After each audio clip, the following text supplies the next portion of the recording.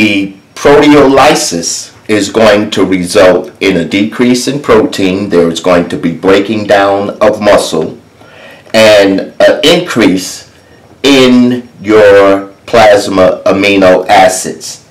Those amino acids that have been broken down, that have been made available from the breakdown of protein, are going to feed back into and act as substrate in the liver for gluconeogenesis.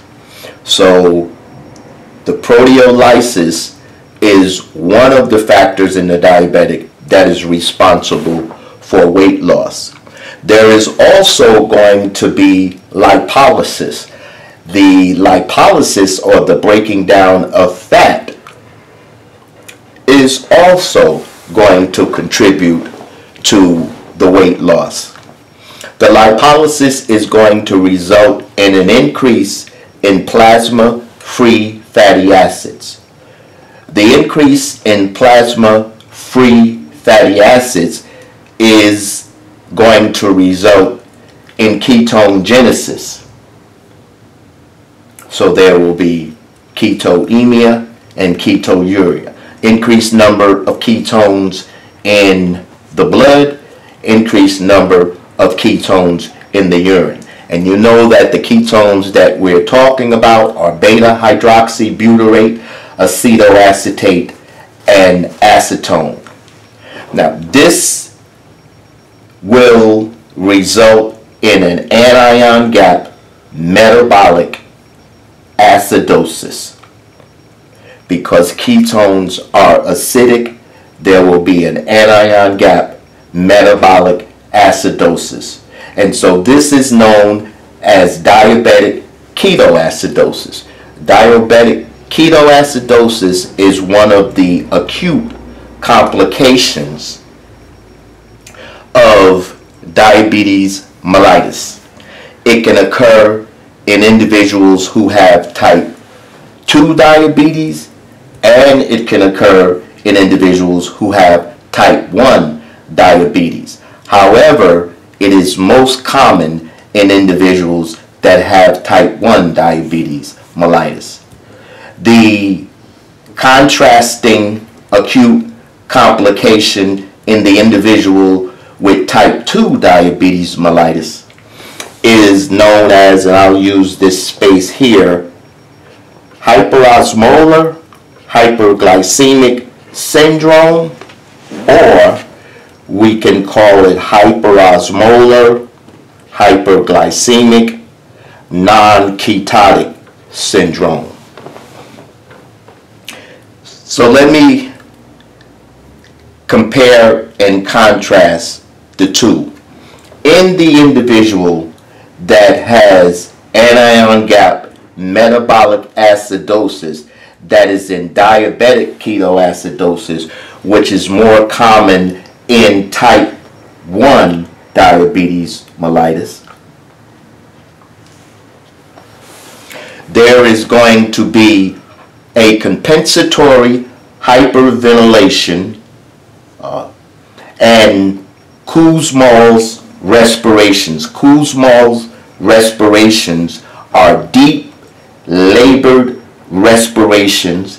They can be at a normal rate or they can be at an increased rate. The individual with hyperosmolar hyperglycemic syndrome, or HHS, will not have Kussmaul's respirations. They will not have hyperventilation. They will not have as low a pH and bicarbonate when compared to the DKA individual.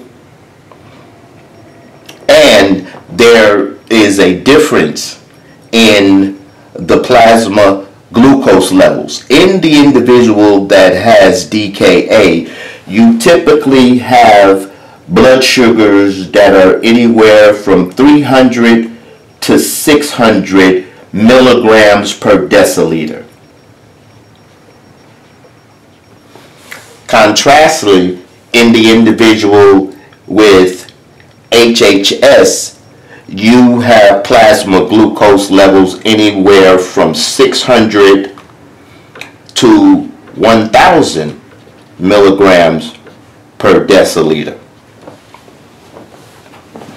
Because you, in the individual with HHS, do not have the hyperventilation and the Kussmaul respirations, there is not infrequently a delay in these individuals presenting to the hospital for treatment. In addition to the fact, because they have a higher plasma glucose, they will have a more profound osmotic diuresis, so that they are more frequently than not more dehydrated than the individual with DKA, because of the higher plasma glucose, as well in the delay in going to the hospital. So for that reason, the mortality for individuals that have HHS is greater than that of individuals that have DKA. And we said that this was the most typical acute complication of those with type 2 diabetes mellitus. The other thing that is taking place with the lipolysis is it's going to result in hyperlipidemia. There's going to be an increase in your plasma LDL, a decrease in HDL, and an increase in your triglycerides. This hyperlipidemia, therefore, in the diabetic can result in cholesterol gallstones, but also cardiovascular disease. In fact, cardiovascular disease is the #1 cause of death in diabetics. That cardiovascular disease can include coronary artery disease, peripheral vascular disease, strokes. There is renal damage or nephropathy as a result of vascular damage, small vessels damage resulting in retinopathy, and there is a decrease in the amount of nutrients and energy that is available to neurons when you're not taking sugar into the cell. In addition to that decrease in the amount of neuron nutrients, there is also going to be the formation of sorbitol, which has an osmotic force that is capable of damaging small vessels that are in these neurons, and this results in all types of neuropathies, sensory motor neuropathies, as well as autonomic neuropathies. So this is a brief summary of the pathophysiology of diabetes mellitus. If you have any questions or comments, please leave them below. Thank you very much for watching the video, and if you would like to take advantage of our USMLE courses, please use the promo code below.